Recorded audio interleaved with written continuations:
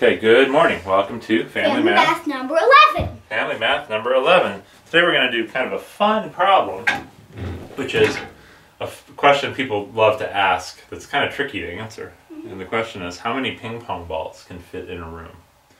Okay, so before we started, our room we filmed in,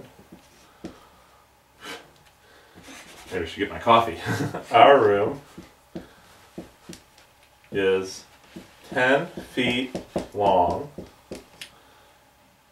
12 feet across, and 8 feet high. Okay, so that's our room that we film these movies in. And we squeeze our movies into a little corner, right? Yeah. Yeah, okay, so we're going to try to figure out how many ping pong balls fit in this room, but give me a guess. How many ping pong balls do you think would fit in this room? Approximately. Yeah. What, 999? 999. Okay, that's one guess. I like these kind of problems too. All right, what do you guess? I guess about 800. 800? And 66. 866. Okay, now remember, we're going to fill the entire room from the floor to the ceiling with ping pong balls. Okay, now my second guess. Wait, did you not understand that? Did you think we were just putting them on the floor? No. Okay, we're going to pile it in the whole room from the floor to the ceiling. The whole room's going to be filled. No one's going to be able to fit in here. What's your second guess? 1,100. 1,100, okay. You want to take a second guess? 1,000.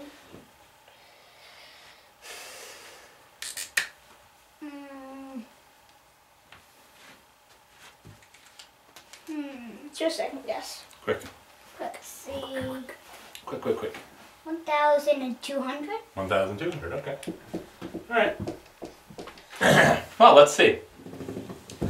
First we have to ask, how big is a ping pong ball? Well, actually, first we have to do one thing. If you have a sort of a box shape, like this, we have the length, we have the you know, instead of saying across, I'm going to say width.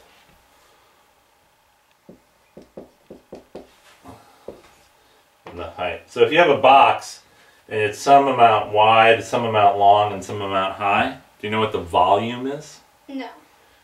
The volume is approximately length times width times height. That's the only thing you need to know. That if you're going to figure out how much fits inside of something, you have to know how long it is, how wide it is, and how tall it is. And you just multiply length times width times height. Okay? So that's our important formula. Now a ping pong ball is a sphere. And we don't really know how to calculate the area of a sphere, or the volume of a sphere. So we're going to pretend a ping pong ball is not nearly as fun, but it's just a cube. Ping pong cube. Okay? Now, this is about 1 inch, right? A ping pong ball is about 1 inch wide. Yes. 1 inch long, and 1 inch tall. So by our formula, the volume of a ping pong ball is approximately, it's not exactly, it's just approximately 1 inch cubed. 1 inch cubed, okay? So we're going to try to figure out how many 1 inch cubes can fit into our room. You ready for this? Uh-huh. This is going to be crazy. Okay, so ping pong ball. This is why this is a good question. Okay, so ping pong ball, PP, is 1 inch cubed. Okay, now our room is 10 feet long.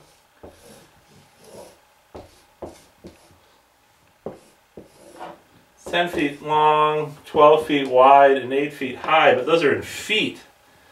And our ping pong ball was in inches, so we got to convert feet to inches. Do you know how many inches are in a foot? 12. 12, very good.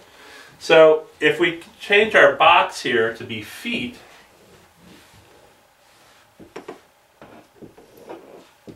okay, what is 12 times 10? 1,200. No, not 1,200. That's a little too much. It's a lot too much. What's 10 times 10? 10 times 10 is 100. 12, so 12 times 10 is? 12 times 10 is 120. 120, very good. Okay, now what's 12 times 12? Yeah? 144. 144. And what's 8 times 12? 96. 96, okay, very good. So now we have to multiply 144 times 120 times 96 to make this all work. But that's a little too difficult. Okay, so again, we're just going to approximate. We could do some rounding. We are going to do some rounding. We're going to say this room is approximately 150 by 100 by 100. Just to make life easier. Just to make life easy. Okay, so 150 inches long, 100 inches wide, and 100 inches tall. Because we're not trying to find exactly how many ping pong balls could fit in this room, because we don't have a truck with a bunch of ping pong balls. No. We're just trying to find approximately. So we have to figure out what is 100 times 100 times 150. Okay? Does that make sense? Okay, well, luckily, multiplying things with lots of zeros is really easy, because what do you do when you have something with lots of zeros? Well, what I do is I would do 1 times 1 times 15, and then I would add all these zeros on. Okay, well, let's do it one step at a time. First, what's 100 times 100? Yeah? 10,000. 10,000. Okay, so you just add the zeros. We get 10,000 times 150. Now, to do 10,000 times 150, first we just do 10,000 times 10, which is? Which is 100,000. Yeah, 100,000